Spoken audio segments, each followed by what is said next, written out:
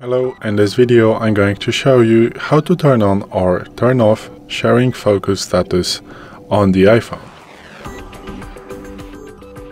So, today in front of me is the Apple iPhone 12 with the iOS 17.4, but it really doesn't matter which Apple phone you have, which iPhone you have, or a type of the iOS. It is all going to work the same on the all iPhones or another devices in this case.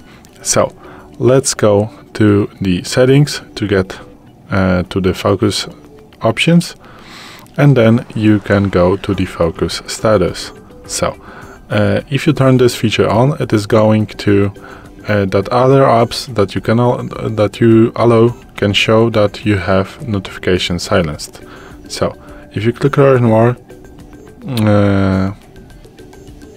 as you can see, for example, in the messages or in the FaceTime, someone is going to fail to have those notification that you have the focus status on. And also you can share from do not disturb or work, and these are the focus modes that I have on my device right now.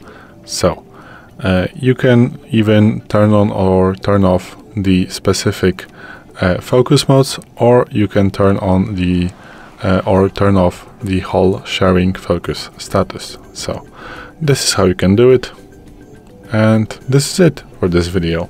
So thanks for watching. I hope this video helped you. If it did, please leave a like and consider to subscribe to our channel. Bye.